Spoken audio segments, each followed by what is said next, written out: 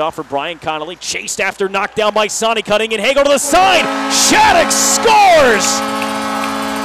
What a play by Brett Sonne to get for the Hogs. Smith to the slot, open as Connelly shoots and scores! Pass from De La Rovere, and boom, back of the net, game over. Here's a chance in front, and the IceHogs come back and score.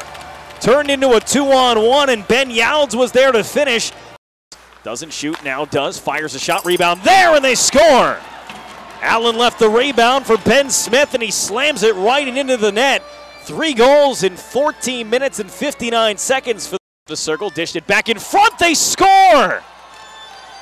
A seeing eye rolling puck went right through the legs of Allen.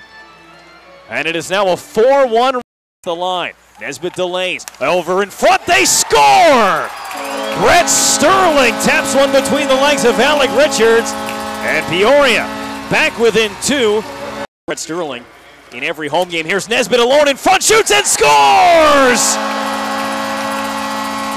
Peoria's got 2 quick ones. That power play goal took 3. Fahey, Gannon, slap shot, score!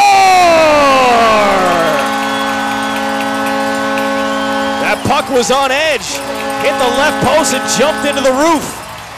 And the Rivermen with 9:25 to play are right back within 1. For Jake Gannon, here's Jimmy Hayes the other way in the backhand of the front, and Rockford has scored!